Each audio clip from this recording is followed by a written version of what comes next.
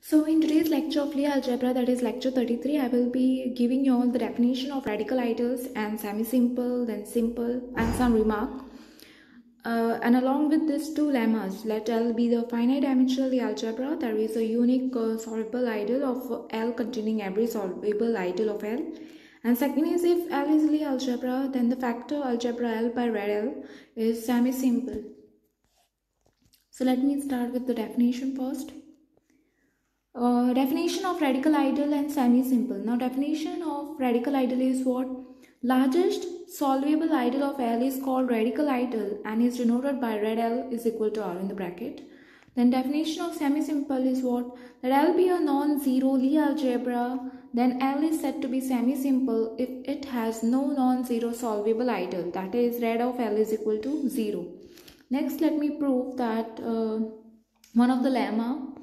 So let L be a finite dimensional Lie algebra, then there is a unique solvable ideal of L containing every solvable ideal of L. The proof starts like this. Let R be a solvable ideal of the largest possible dimension.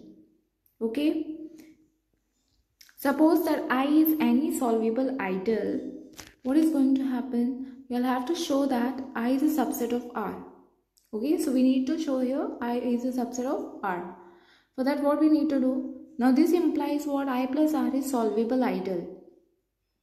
Okay, and now this implies that R is a subset of I plus R. Now what is my R over here? It is the solvable ideal of largest possible dimension.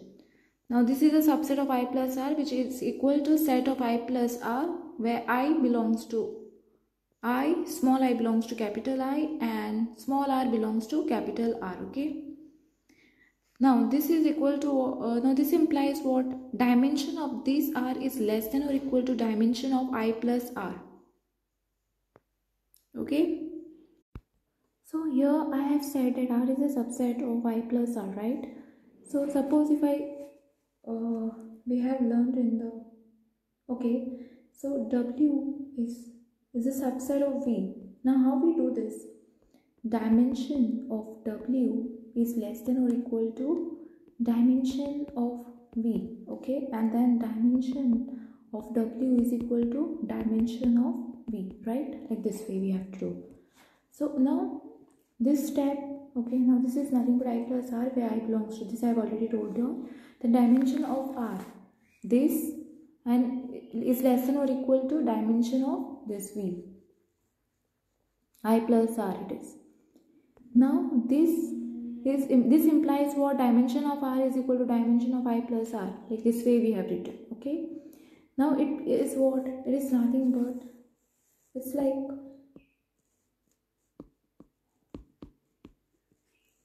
anyways, forget about this. So this is nothing but R is the largest possible value, and this implies nothing but this R is equal to I plus R. And this implies nothing but I is a subset of R, because here we were supposed to show that I is a subset of R.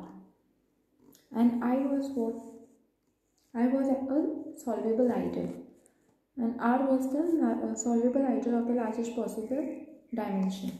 So we proved that I is a subset of R. With this we are done with this exercise problem. Next we will be looking. So second one is what? If L is Lie algebra, then the factor algebra L by Rad L is semi-simple. Now you all know the definition of a semi-simple, right? Yes. Let L be a semi-simple, okay? Let L be a non-zero Lie algebra, then L is said to be semi-simple if it has no non-zero solvable ideal, that is Rad of L is equal to 0. Now the proof starts like this. Let J bar be a solvable ideal of L by Rad L. Next is, by ideal correspondence, there exists an ideal J of L containing Rad L such that J bar is equal to J upon Rad L.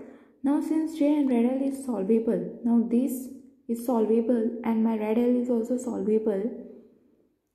So this implies J is solvable ideal of L.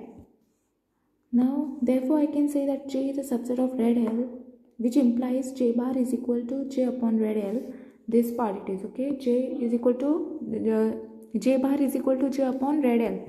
This I have written it over here. Now this is a subset of nothing but Rad L.